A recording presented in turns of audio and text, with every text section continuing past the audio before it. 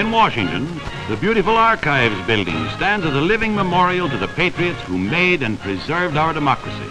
It contains the living record of their great works. Two fine statues guard the approach. They represent heritage and vigilance.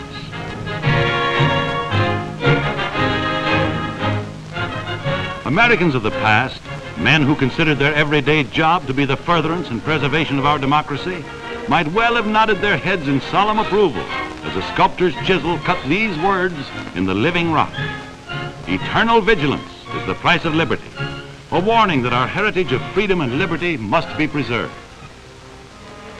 At a gesture from the guard, the largest bronze doors in the world swing slowly inward.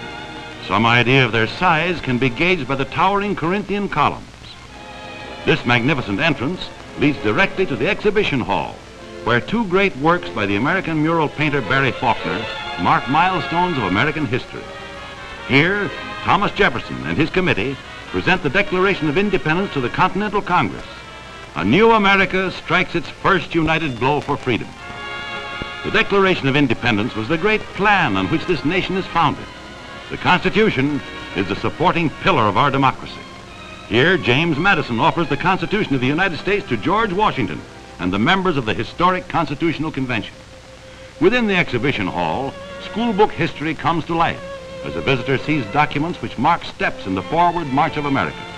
Among the important treaties here preserved is the first Treaty of Ghent, which ended the War of 1812 and reaffirmed our nation's right to live in peace and freedom. Another represents a battle fought and won on the field of diplomacy. Its parchment yellowed, its ink faded, it is preserved as a vital link in our democracy forged when America took its place in the Congress of Nations.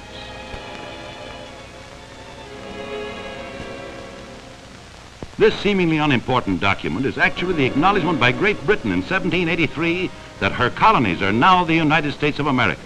This famous Treaty of Paris bears the signatures of three great Americans, John Adams, Benjamin Franklin, and John Jay.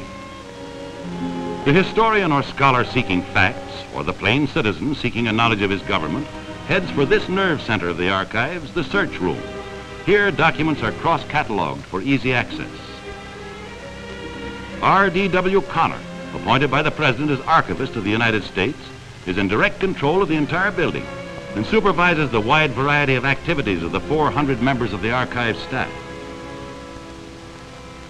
For years, the vital papers and documents of the United States were scattered throughout the city of Washington, in basements and dead files of various buildings and departments.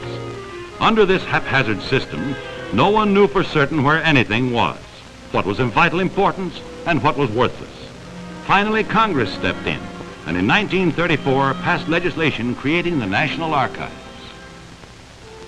The Archives building became the consolidating force to bring order out of chaos. Here, in the Division of Repair and Preservation, the historical records of our government shed the dust of their years and are transformed and preserved as a precious heritage. Trundled on special trucks, our vital state papers take their first step from shoddy obscurity. In these large fumigating tanks, all papers entering the custody of the National Archives are placed for more than 3 hours, science making sure that all organic life is destroyed. Now the documents are carefully removed from the fumigating tanks, checked as to condition, and pass on to the next step. Experts, using specially devised machines, remove by compressed air every particle of dust and dirt which long years of neglect and oblivion have deposited. The stream of air even pries in between pages, separating brittle sheets more delicately than human hands. When the Archives building was first opened, these men had to wear gas masks to protect themselves from the dust. Now, each table is equipped with specially designed suction fans, by means of which the dust-laden air is conveyed to a filtering system, enabling the experts to work under healthful and comfortable conditions. Cleaned and sterilized, the manuscripts and books go to the desks of expert binders. With their trained hands and specially adapted tools, these highly skilled men separate pages and perhaps see for the first time in 100 years some document of state signed by John Adams, Alexander Hamilton, or one of the many other great patriots who figured prominently in the establishment of our liberty. The tender care with which these men handle the documents shows how extremely fragile many of these old papers are.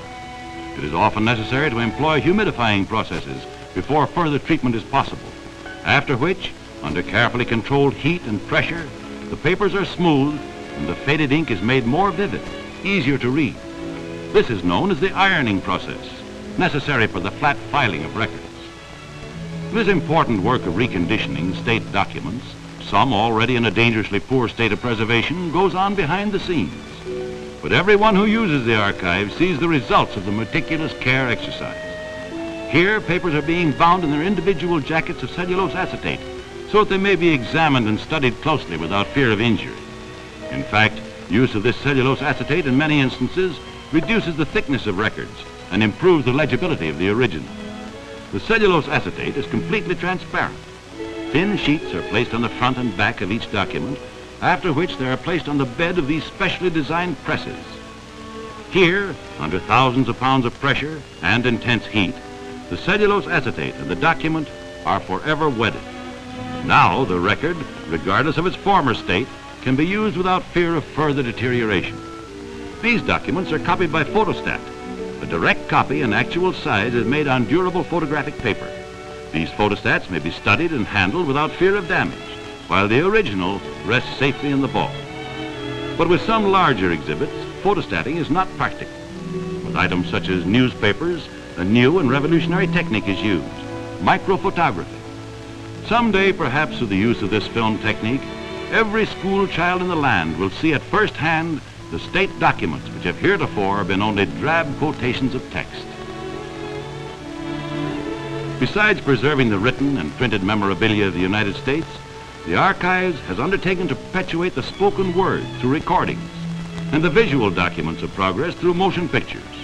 Here, in fireproof vaults, ventilated by controlled, conditioned air, are stored thousands of feet of important films. Trained technicians maintain this film laboratory, selecting and editing all films before they're filed away in the vaults.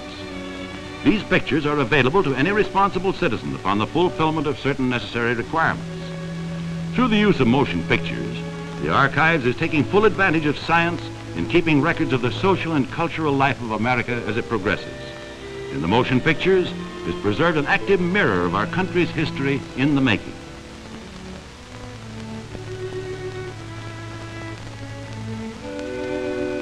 In the sound department, the recorded utterances of our nation's leaders are carefully preserved. Tomorrow's younger generation will have not only pictures of our president, they will hear him speak. Do solemnly swear that I will faithfully execute the office of President of the United States and will, to the best of my ability, preserve, protect, and defend the Constitution of the United States. So help me God. With its great storage vaults, exhibition halls, manuscripts, documents, and papers, the Archives building is truly a time capsule of Americana, from the earliest beginnings of our democracy to the present day. It houses the significant highlights of the country's history.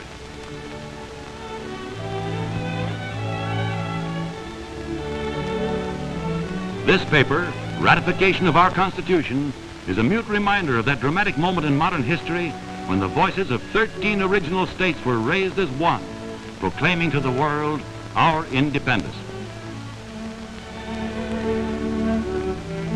Abraham Lincoln speaks out from these pages. This is the proclamation which granted freedom to the slaves, vitally significant in the history of mankind's patient plodding toward a higher life. The Bill of Rights of the Constitution, ensuring the right to free speech, free assemblage, free religion.